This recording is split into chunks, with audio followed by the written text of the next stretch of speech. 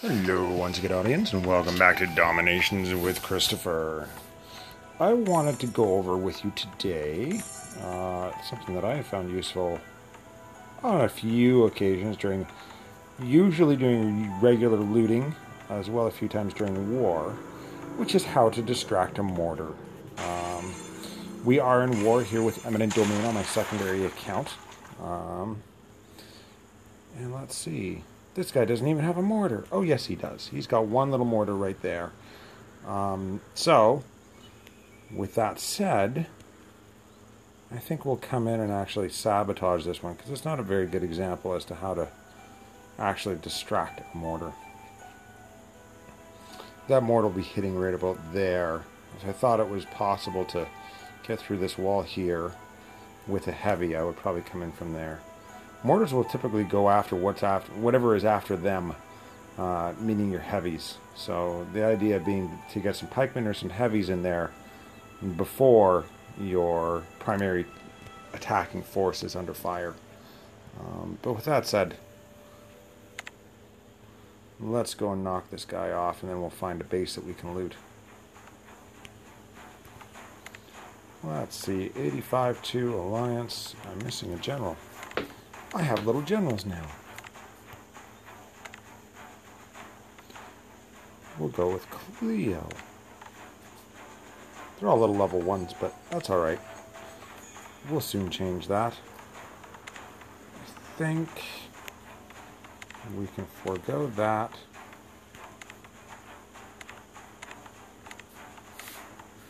And those. And we can probably throw some ninjas in the mix, just for fun.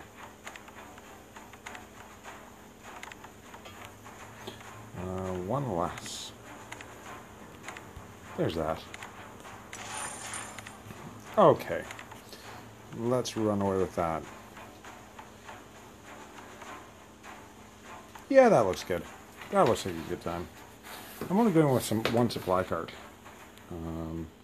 With only 80 troop spaces, 85 with the event on, I find that that's the better way to do it. So, how do we want to go about that? That's 5 away, so if we go right there, love it.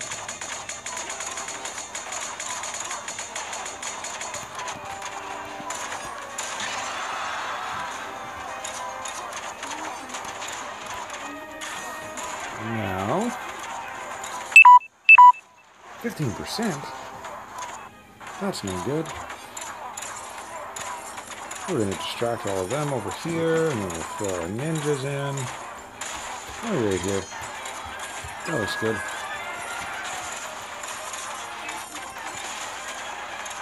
And then we'll get some cleanup troops in there afterwards. Look at those little ninjas go. Go, ninjas, go, go. Mom's having a nap. Okay, I'll get him. 2 seconds. I'm actually recording right now.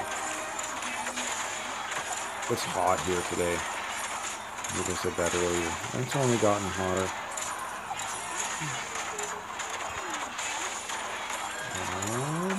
Where might they have been put? They would be downstairs, wouldn't it? Did you happen to see them?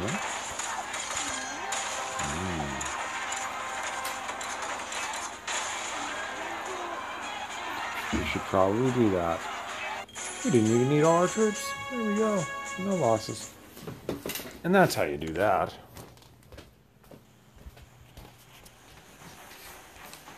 Desmond, come out of the room. Desmond. Come on. Here, bud. Alright. I'm gonna leave it at that. Keep your sticks on the ice and have a good time. Oh no, what are we doing? We're not gonna stop here. Give me a break. Let's go and see if we can't find something that allows me to show you how to distract a mortar or a catapult. Either will work. So this would be a good one because you can come on from two sides here. Oh, and here. So we'll get them all in there. I'm going to hang on to my heavies because the purpose of a heavy obviously is to take that mortar fire and whatnot and do something with it. There's a supply cart down there. Now when these guys are done killing that first wave, what we shall do is throw those two down there, and they're going to draw the fire from that. We'll let them get through there, and you'll notice that those catapults just take it. They're like, that's nice. We got this. And being that I'm British, as soon as you're actually through, you don't really have to worry about much else.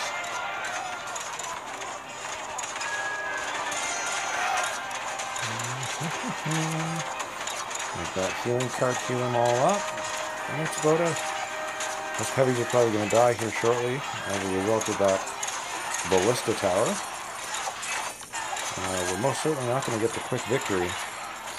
But you saw what I did there is that I had my primary troops in first, and then I picked a different location that was closer in order to actually carry on with the rest of my attack and distract that mortar fire. I did take one hit, but still I've got 33 remaining. And that works even with if you only have one cataphract and you're 75% of the way through a base, and you find that there's that one mortar that's going to start hitting your troops. If you can drop one troop within range, it will distract it just enough to actually give you that extra little advantage.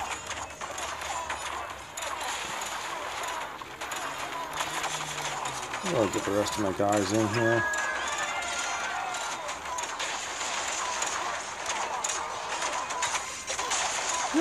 Yeah. There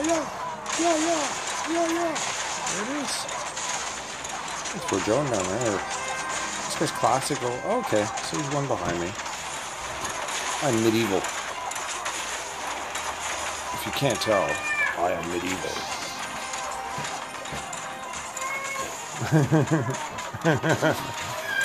The 2-year-old screaming in the basement. Bye. Bye-bye. Oh, good. Where were they? They were behind a bed. Ah, they fell behind your dad.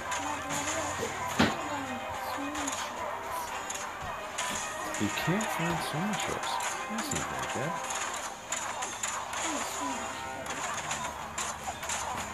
That's a ninja dojo.